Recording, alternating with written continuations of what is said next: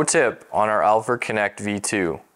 This unit can be connected to multiple Alfred door locks as long as they're within Bluetooth range of each other. So if you have a front door and a back door, or maybe a front door and a garage door that are within 15 feet of where you've plugged in your Alfred Connect V2, this will be able to control both locks utilizing the same Wi-Fi bridge. So you don't need to buy necessarily one of these V2s for each individual Alfred locks.